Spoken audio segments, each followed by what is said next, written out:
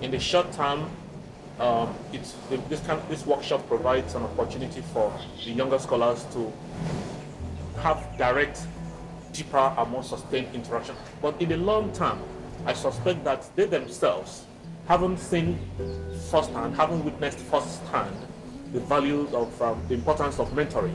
We're building relationships with each other and trust with each other as we're giving each other feedback has been really, really interesting for me. Once they got together and they started sharing and they were able to peer mentor each other by others asking what is happening to how are you going to do this, it actually revealed the various resources we have, and people were able to share the experiences from their workplace and the experiences from their universities.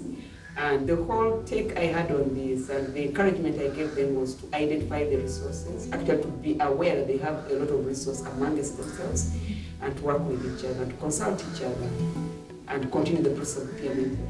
I was looking for a community, a community of people who understand the challenges in the discipline, and I think I have found people whose relationships I'll carry outside of this workshop, where you can bounce ideas, and that's really what I was looking for. And the whole idea that we're all working and we're all trying to do this research. I've learned how to refocus my project and to give it direction, because I've been wondering, as I said, I want to do many things within a short time, but the professors and the mentors here are so great.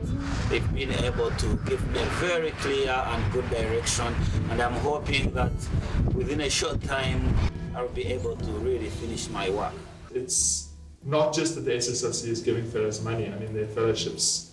There are other fellowships, not that many, but there are other fellowships available to students in Africa. But to have this alongside a mentoring and nurturing workshop like this is, I think, indispensable.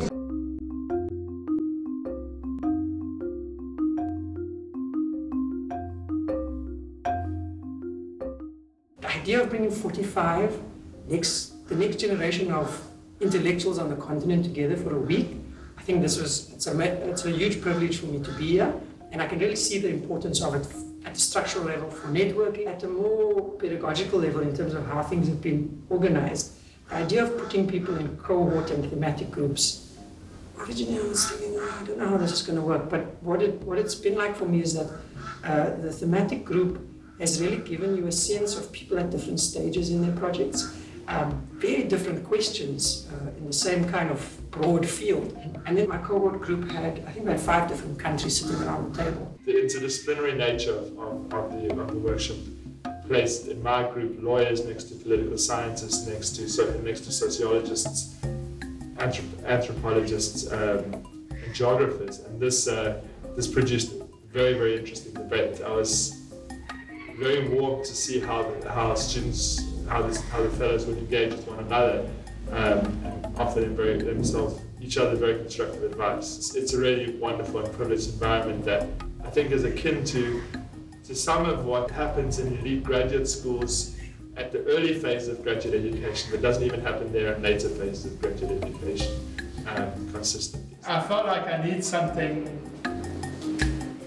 early on that's a bit more ambitious about this project being about the relationship between electoral process, democratic electoral process, and the limits of that.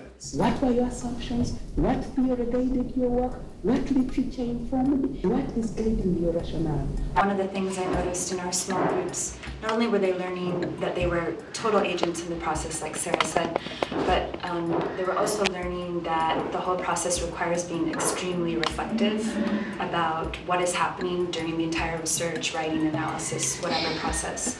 So the way that the SSRC is structured, whereby they have to continually revisit their research question, as well as their methods, as well as their literature review, no matter where they are in the process, enables that kind of tacking back and forth. Serving as a mentor workshop has been great, because one of the key highlights for me has been to see this group of students who are very focused and very interested. They tend to work in quite individual environments in which it's just them and their supervisor, and that they don't necessarily have the benefit of large group discussions, of more interdisciplinary discussions, of problem formation, of conceptualization, of theorization, of exposure to bodies of literature that are not immediately obvious to their supervisor as relevant to their field, or obvious to them as relevant to their field. So the workshop, I think, really pushes them in a wonderful way to